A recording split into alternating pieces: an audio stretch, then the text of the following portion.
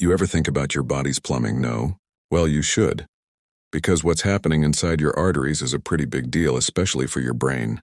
Today, we're talking about blood pressure and why it's a silent player in one of the most serious health events, a stroke. So what even is blood pressure? Picture this. Your heart is a pump and your arteries are the pipes. Blood pressure is simply the force of the blood pushing against the walls of those pipes. We measure it with two numbers like 120/80. The first number, systolic, is the pressure when your heart beats. The second, diastolic, is the pressure when your heart rests between beats. A nice healthy reading is around 120/80, but when those numbers consistently creep up to 130/80 or higher, doctors call it hypertension, and that's where the trouble starts.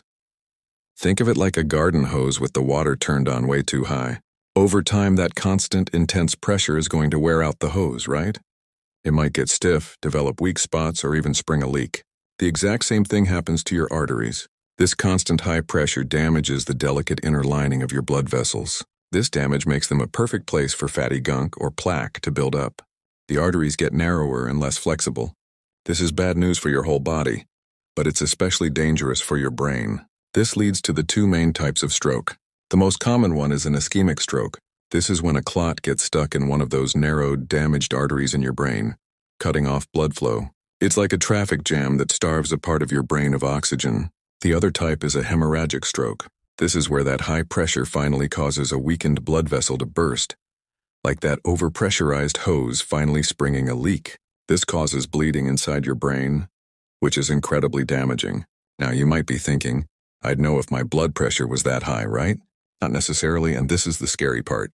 High blood pressure is often called the silent killer because it usually has no symptoms.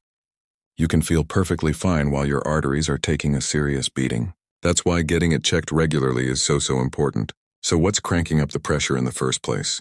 A lot of it comes down to everyday habits. Things like eating too much salty food, not moving your body enough, chronic stress, smoking, and drinking too much alcohol can all send your blood pressure soaring. But here's the good news. You have a ton of power to change this. Simple habits can make a huge difference.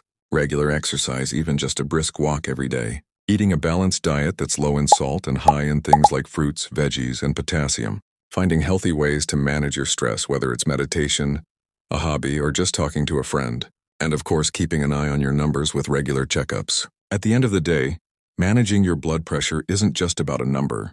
It's about protecting the most important organ you have. It's about keeping your brain healthy, your mind sharp, and your future bright. So do your brain a favor. Know your numbers and take care of your body's plumbing. It's one of the best investments you'll ever make.